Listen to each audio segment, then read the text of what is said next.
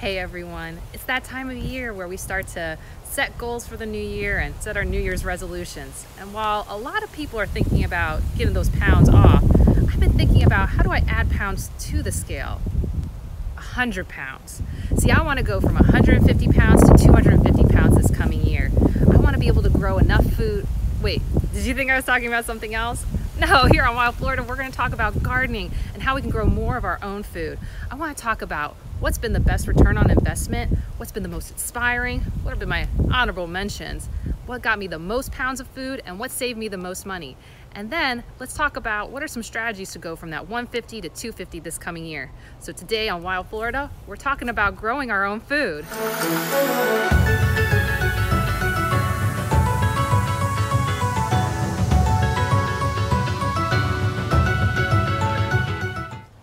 Hey everyone, it's Jacqueline, the Wild Floridian.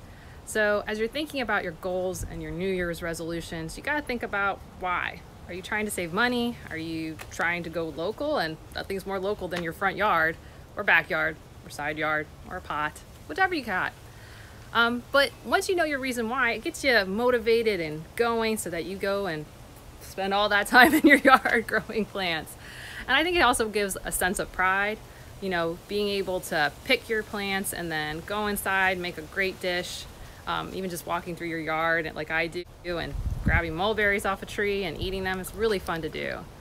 So that's what you got to start with. What's your reason why? For me, it really started on a very different path. It didn't start with the intent to grow our own food. It didn't really start with the intent to save money. It actually started with our eldest son. He was developmentally behind on eating, and to the point that he would choke on food, and that would cause him to become terrified of food.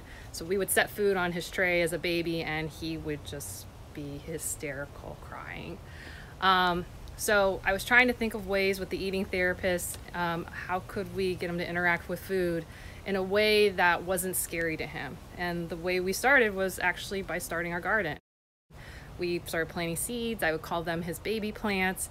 And then when peppers and tomatoes and green onions were growing, he learned to touch them and wasn't terrified of them. It didn't matter if he ate them or not. It was just that food started to become something that wasn't scary. And that started the passion. So now we've got a lot more plants, as you can see. We've done a little bit of food foresting, some traditional farming gardening in our yard. And our yard's not very big. We live in a city. So that's our reason why. And it's really got me inspired to keep going, to help save the earth by going local in my own yard and, you know, build carbon in our yard and save some money and really get some pounds out of this yard. So this year I'm going to go for 250 pounds. But I had to think back, what was the best return on investment? What saved us the most money? What got us the most pounds? What got me motivated to keep going and looking into other plants? And what were some honorable mentions? You know, they weren't the best, but man, they delivered throughout the year. So I'm gonna take you through that right now. Let's go. So let's start with first the best return on investment. Now this is kind of a funny one because it's more about the percentage than it is about total pounds or total money saved. I mean, if you went and grew pounds and pounds and pounds and pounds of this would be the best investment. And that is basil. So basil is the powerhouse when it comes financially. If you want to buy fresh basil at the store, whoo, does that cost a lot of money? Now, while we don't use a lot of basil, I mean, it's great. And I call it my win-win-win, you know, because I like that win-win-win plant. So first, you can, of course, use it in food, make a great pesto. If you want to make a caprese, mwah, so yummy. But the other two things that I find this great for is that when it is flowering, the bees love it. All day long, I will see bees hanging out on these flowers. So we always want to help our pollinators, right? That's what us gardeners want to do. Let's talk about the third win. The third win for the win-win-win is that this is part of the citronella family. Wait, did you hear me right? The citronella family.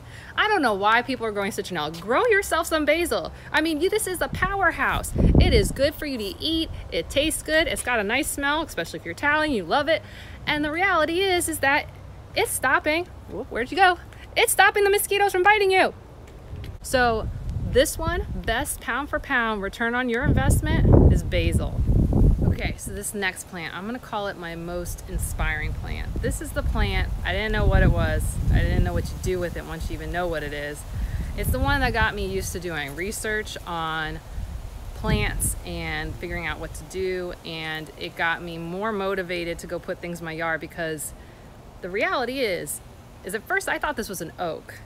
And when I'm gonna tell you what it is, you're gonna think, for any of you guys who are even novice gardeners, are gonna say, how could you confuse that with an oak tree?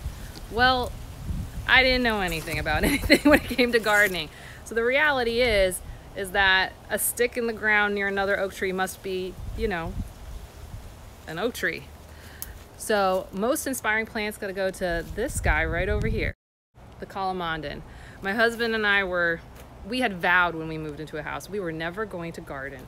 And the reality is that we didn't hire a landscaper, so we had to go start figuring out what to go and do.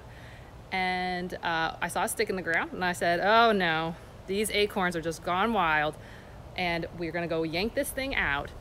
And then my husband pointed out, he goes, there's a little like ball on here and it kind of looks like an orange, and we have an orange tree in the yard, so I could see his logic.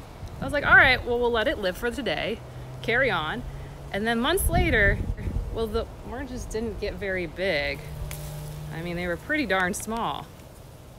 So I thought, is this a kumquat? Is this a lime, a lemon? I mean, what is this? And it's a Calamandan. And I love this now. I've started propagating it in my yard. I always see on the forums people go, oh, Calamandans, get rid of that. No, love me some Calamandans. I eat them. I make marmalade from them. We make Calamandanade, kind of like lemonade, but with Calamandans. So hands down, this has been one of the most inspiring plants for me in this yard. I love Calamandans. Ooh, tart. So when we want to talk about most pounds, most money saved, hands down, I thought it was gonna be the banana. It wasn't the banana at all. I mean, you guys might be able to guess it just based on one of my other videos, but the reality is, I mean, this one, for the amount of money I had to spend getting this into the ground, the amount of time I had to put towards it, this little weed, this thing, it grew, and it grew 48 pounds worth of food and saved us over $72. And that is gonna be the sweet potato. This guy is a powerhouse for saving you money and making pounds of food. So of course, we're gonna be using that this next year. Okay, so next, let's talk about the honorable mentions. These are the ones, they made a lot of pounds, or they saved us some money, but they weren't the winners extraordinaire. So one of them is, let's see, tomatoes. Tomatoes making just about 13 pounds saved us $32. And I love tomatoes because you can do so many varieties in Florida. The big, beefsteak ones that you're gonna get in the store really don't do as well, but man, you can do all these heritage ones. And I'm gonna show you some throughout this year, but I love doing the tomatoes. I love making an angel hair pomodoro. I love putting it in a dish we call antipasta pasta. It's fun. Maybe one day I'll make a recipe video on it. Peppers, oh my gosh, so easy to do. You can do, but again, you can do so many types. I do from pepperoncinis, it's Italian in me, and bell peppers. We make chili. I put it in that antipasta pasta. I actually make my own pepperoncinis from it. So love peppers for growing in the yard.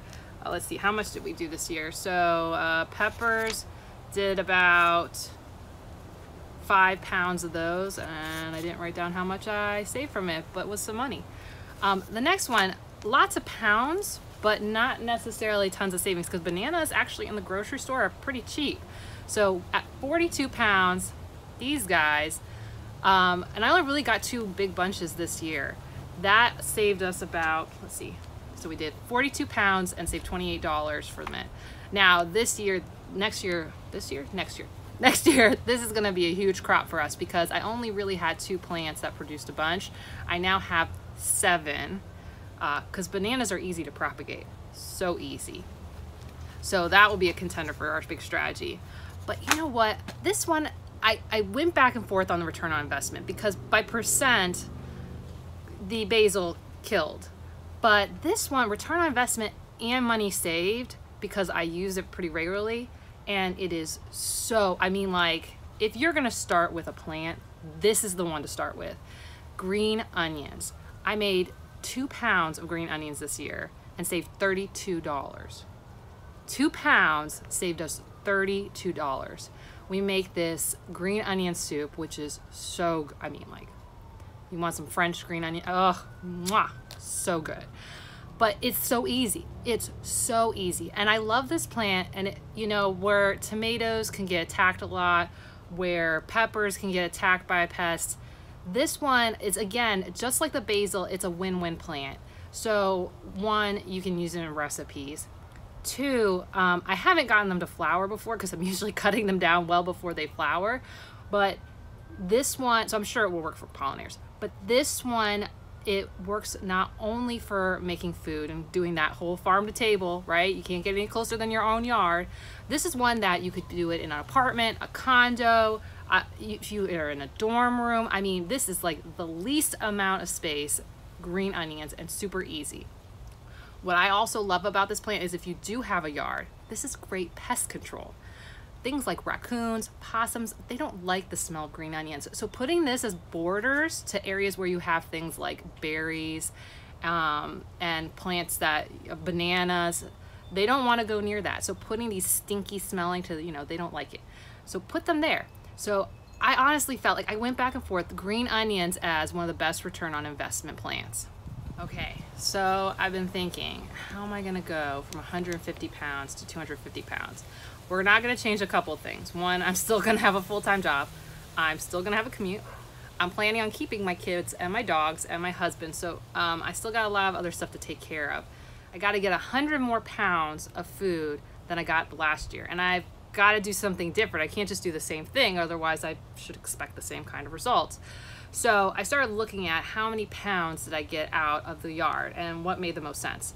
Now, I only did 1 round of sweet potatoes, and we know I got about 48 pounds of that. So when I pulled up the sweet potatoes, I immediately threw back on the ground all the vines and any of the really teeny tiny roots that really hadn't taken off. And I put them right back down, and I threw some mulch on top of that. So those are already going. My thought is if I can get 2 crops versus 1, we could call that another 45 pounds. So that only leaves me 55 pounds to go. The next thing is that I went from 2 banana plants. I now propagated it. That's right, I didn't buy any new ones. I propagated it to 7 plants. Now, bananas last year gave me about 42 pounds. And that was just from 2 bunches of bananas, just 2 was all that I was able to harvest this last year. And I'm thinking, well, the reality is 2 of my banana plants already have bunches on them.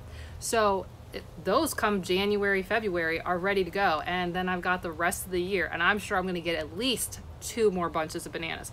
So put that together, assuming they're gonna each be about 20 pounds a piece, that's another 40 pounds. So that gets me to 85 pounds. All right, so now I gotta get 15 more pounds. Well, another thing that I'm doing differently this year, so I only did tomatoes on the west side of my house. This year, I'm putting them in my front yard too. And I think between tomatoes and peppers, I'm getting another 15 pounds because I grew about, 12 pounds last year in tomatoes. I got a few pounds in peppers, and I wasn't really working on peppers this last year. And I think with the increased space and because the front yard's southern facing, I'm gonna be able to just knock it out. And I'm getting rid of all the big tomatoes that just bugs ate. I did all small heritage breeds, so those should be able to take off. So so what did I do? I did 45 extra pounds. I'm thinking of sweet potatoes, an extra 40 pounds of bananas, and then 15 pounds of tomatoes and peppers, and bam, there's my 100 extra pounds, and that should get me to 250. And that doesn't even include other plants that may or may not produce in this next year. I've put in some trees that they're gonna be multi-year grows. But what I've also done, because we want that, gotta save some money, is I've got green onions started in 3 different pots and in my yard in a spot because I like green onion soup and I want to eat it every month. So I started figuring out like how many pounds, and I started figuring it out. If I grow 7.5 pounds versus the 2, wow, that's a lot of money I'm going to save this year.